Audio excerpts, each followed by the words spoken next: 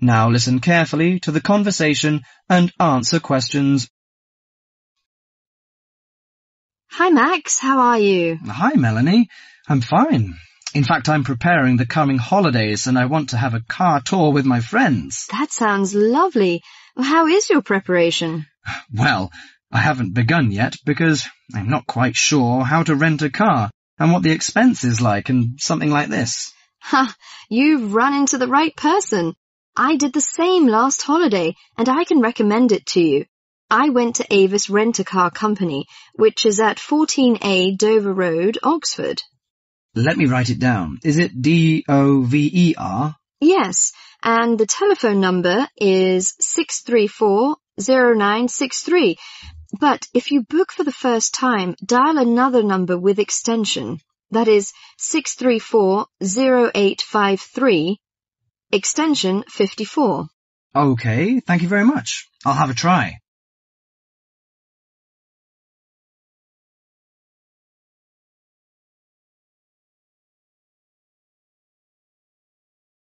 Before you hear the rest of the conversation, you have some time to read questions 5.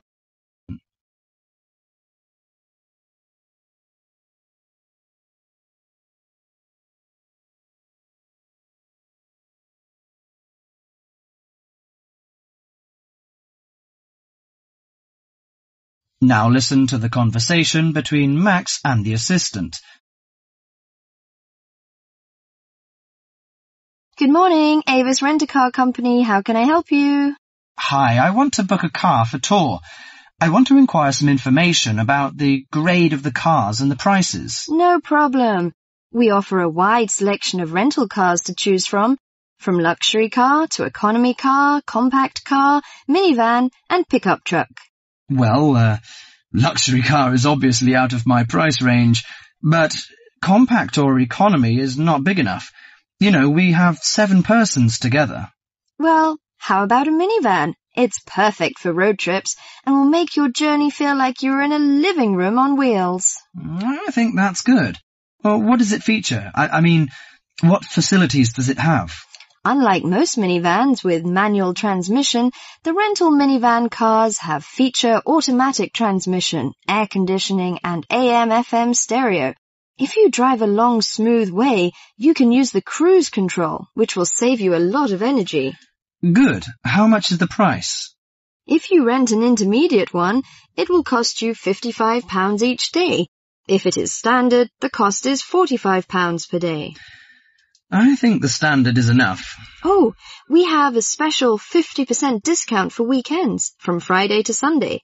But that doesn't apply to tax, recovery fees, and optional services. Well, what are the optional services? Well, they usually include some extra facilities, like first aid kit or something like that. I know. We plan to start off on Friday, so we have to prepare 1 day in advance. I want to book from 30th of April, which is Thursday, and it will end next Monday. Okay. Could you leave your name and the driving license number? My name is Max, and the license number is M9021. Okay. You can pick up the car on Thursday noon. Besides, we offer some optional services like street maps, flashlight, and sunsheet. What would you like to have? Flashlight is not necessary, I think. But street maps are useful, especially when we drive in a strange place. As for the sunsheet, I'd like to give that a miss. We don't want to spend too much extra money. Okay, Mr. Max, thank you for calling.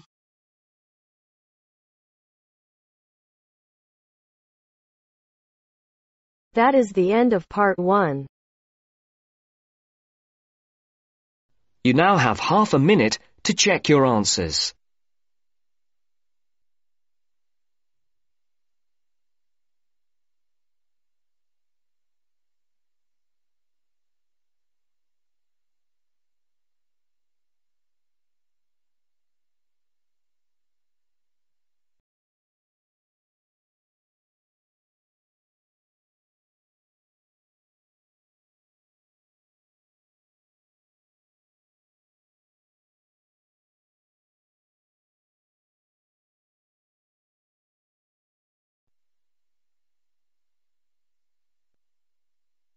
Now turns to part 2. Part 2. You'll hear a radio program on the process of making beer. First, look at questions 11 to 14.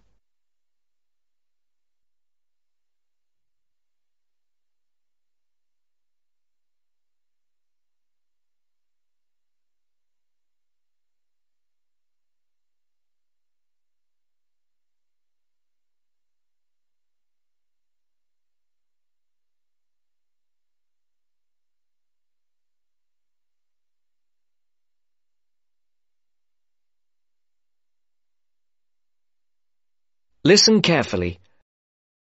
Hello and welcome to Gourmet Evening, and this week we're looking at the world's popular beverage, a great favourite today, beer. And in the studio to tell us all about it is Clark Maxwell. Beer is one of my personal favourite beverages, and I've got a number of facts, tips and trivia about beer to share with you. So, who invented beer and when? What is beer made of? Actually, historians are not entirely sure when beer was invented, but they guess that beer was created accidentally by early nomadic tribes roughly 10,000 years ago. The 4 primary ingredients are malt, hops, yeast and water. Malt, which gives the beer a sweet taste, is made from barley soaked in water until its husks open and sprout. The sprouts are then dried and crushed. The small flowers of the hops vine are added partly because they taste bitter, helping balance the sweetness of the malt. Hops prevent the growth of bacteria that can spoil beer. Yeast is responsible for fermentation, which creates the alcohol and carbonation. Beer makers sometimes use additives or substitutes for malt or hops.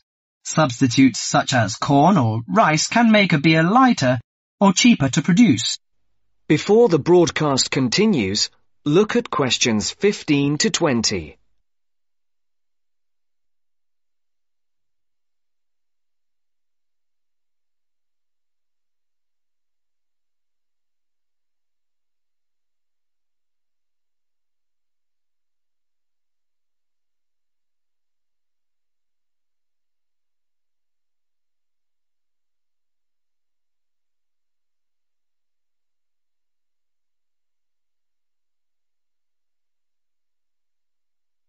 You will now listen to the second part of the talk.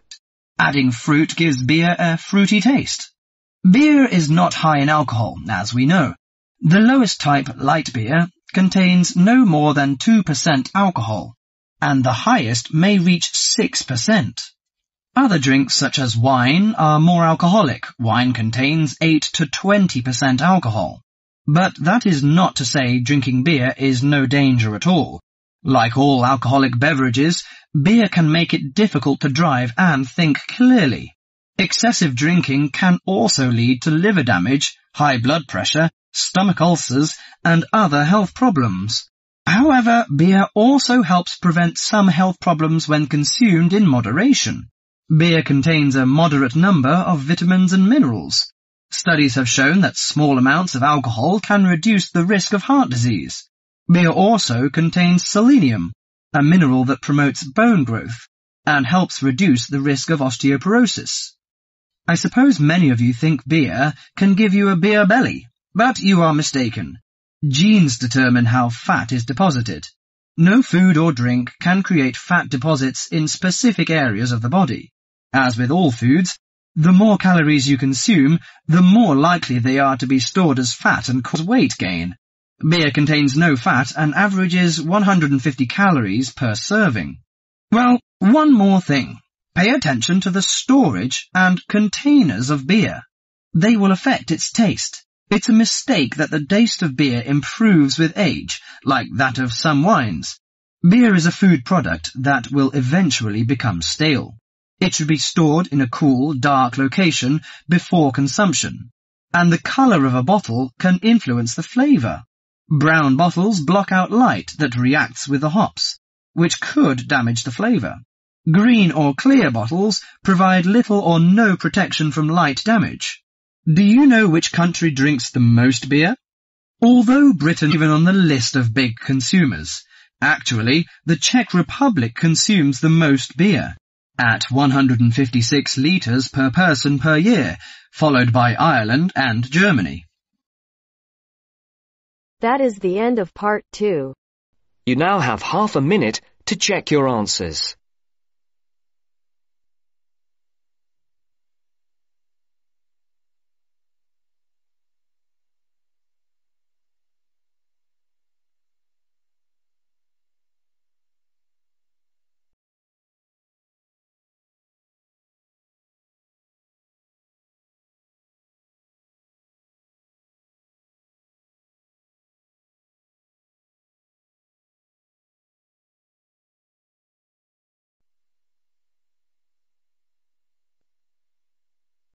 Now turns to part 3. Part 3. You will hear a discussion between 3 students, David, Joseph, and Carrie. In the first part of the discussion, they will be talking about lounges in different school buildings on campus. First look at questions 21 to 24.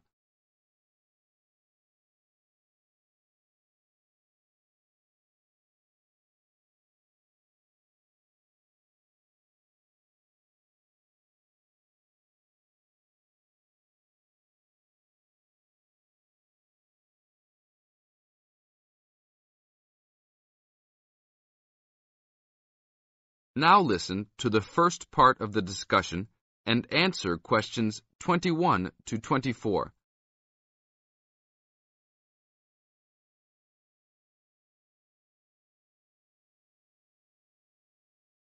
Hey, Joseph. Long time no see. How's it going? Oh, hey, David. It's going fine. I'm a little overwhelmed with all these new courses, but I'm hanging in there. Have you met my girlfriend, Carrie? No. Hi, Carrie. Hi, David. Joseph told me about you. You two had quite the time last semester in European history, I hear. Yeah, we like to hang out after class. Now it's a little harder, though. Lounges aren't as good as they were back there in Wilson Hall. Yeah, they had chairs, couches, and tables to put your stuff on. And that lounge was full. There must have been 25 seats in there. Really? The lounge in Jones Hall, where I have my communications course, only has about 10 chairs. It's awful. We all just stand around or leave. I wish we could hang out more. Well, Agriculture Hall is next door. Their lounge is on the first floor, and it has couches. I think there are about 6 of them, and they're comfortable and hardly used at all. That's not a good idea. Thanks. But don't go to lounge at Skidmore Hall. I don't even know why they call it a lounge. It's just 4 chairs in the corner of the main walkway. In the second part of the discussion, David, Joseph, and Carrie continue talking about conducting a survey. Before you hear the rest of the talk, you have some time to look at questions 25 to 30.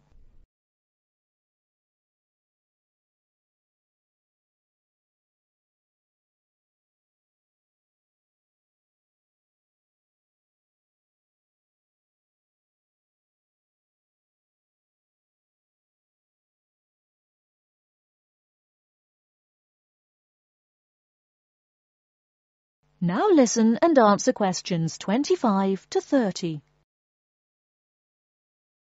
Guys, we should really do something about those lounges. I mean, couldn't we gather signatures and try to get the university to improve some of the facilities? Yeah, that's a great idea. But we can't just say something random like, oh, you need to make the buildings nicer. We should come up with some kind of ranking system and have students rank buildings, how beautiful they are, how nice they are, etc. Well, if we were ranking on a scale of 1 to 3, you all know that I would rank Skidmore Hall a 1. Like I just said, that place is awful. No facilities. The bathrooms are way down in the basement. You're right. But they do have a nice balcony on the 3rd floor. That might increase its value. But you shouldn't rank the architecture. You should rank how nice the building is for students to hang out in. Oh, okay, then I agree with you. So should we do this? I think it's a great idea. But let's try it ourselves on a couple buildings so that we can work out any bugs in it.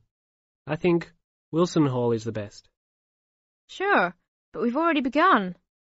We will give a building 1 point if it has poor facilities, not enough chairs and no vending machines, that kind of thing. And give a building 2 points if it is okay or acceptable. We can rank buildings that we really like as having 3 points. So like Joseph said, I think Wilson Hall is the best. It should have 3 points for sure. And Skidmore has a 1. Now what other buildings should we rank? How about Merris Hall? No, they're not done with that one yet.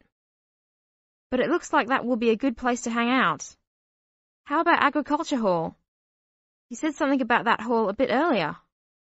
Oh yeah, they have that lounge with couches that no one uses. But that might indicate that people don't hang out there for other reasons. They don't have any drink machines. That's why I never go there.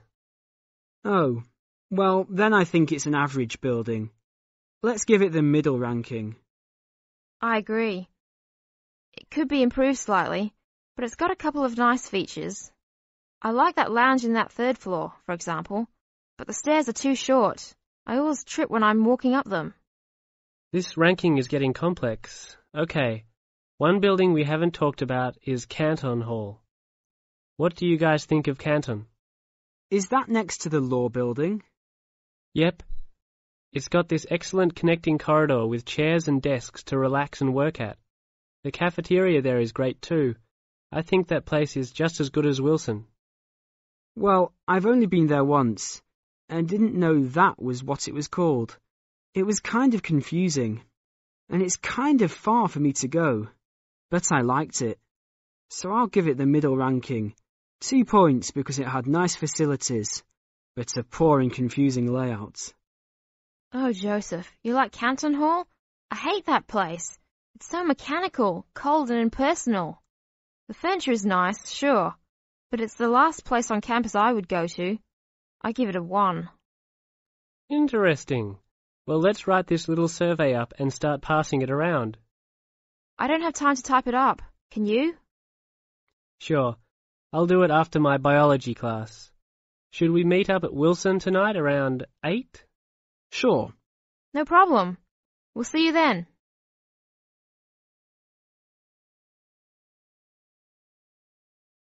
That is the end of part 3.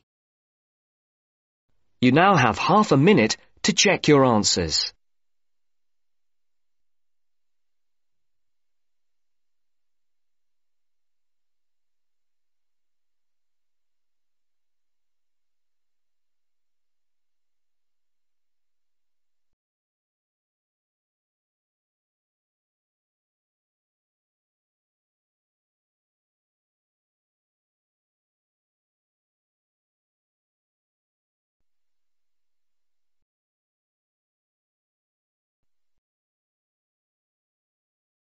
Now turns to part 4.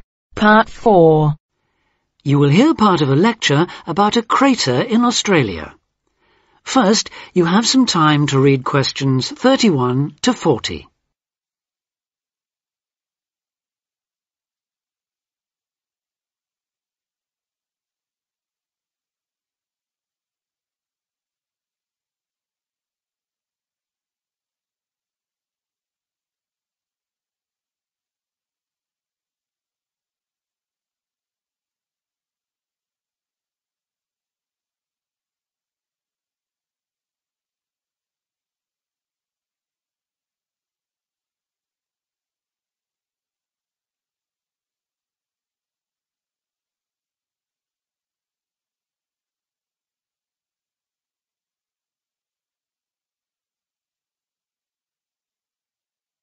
Now listen carefully and answer questions 31 to 40.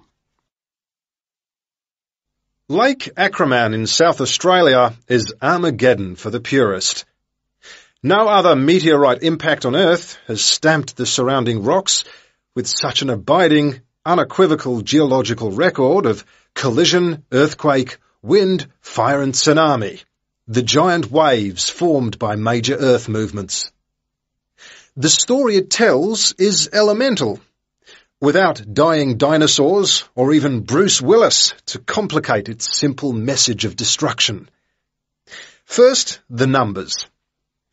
About 590 million years ago, a rocky meteorite more than 4 kilometres across and travelling at around 90,000 kilometres an hour slammed into an area of red volcanic rock about 430 kilometres northwest of Adelaide.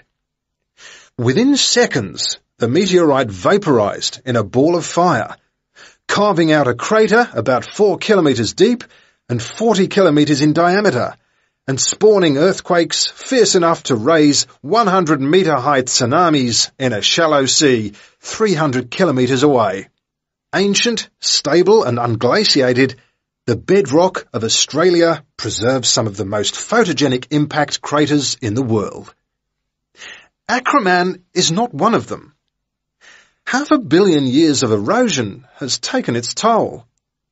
A salt pan surrounded by low hills is all that remains to mark the site of the cataclysm. The true nature of the place dawned on geologist George Williams of Adelaide University in 1979.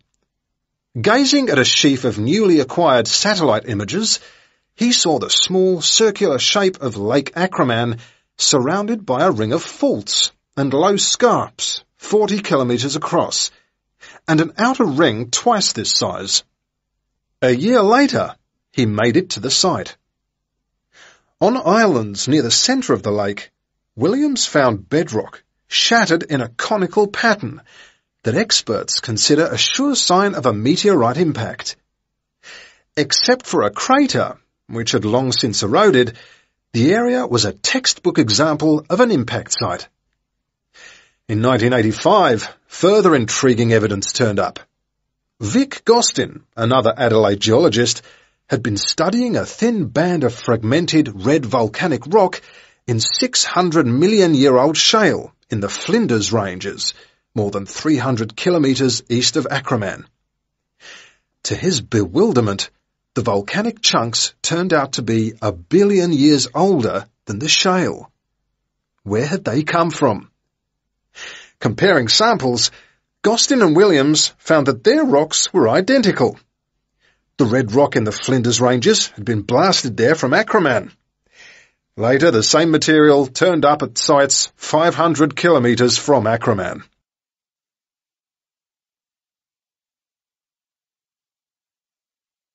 Everywhere, the bands of fragments showed the same structure. Coarse pebbles at the bottom, then a cocktail of silt and sand, then layers of increasingly fine sand, distorted on top into a wavy, scalloped pattern. These layers also show, step by step, how the meteorite transformed the floor of an ancient sea, hundreds of kilometres away, according to Malcolm Wallace of Melbourne University. First came the earthquake. Travelling at about 3 kilometres a second, shock waves arrived offshore within a minute or two of the collision, stirring up the water with clouds of silt as the seabed shook. Then shattered rock from the explosion arrived by air. Pebbles and boulders crashed into the water, reaching a depth of about 200 metres within a minute. One day they would become the lower band of the Flinders Rock. Sand took up to an hour to come to rest, finally bedding down with the silt that was also now settling on the sea floor, as the effects of the earthquake died away. This mixture would eventually form the next layer. About an hour after the meteorite's impact, huge waves rolled in, leaving the ripples on the surface that later hardened into rock. Clear as mud is not an oxymoron. In Acraman, the arid, timeless Australian outback has preserved the closest thing the earth can boast to a perfect pockmark, the pinnacle of imperfection. That is the end of part 4. You now have half a minute to check your answers.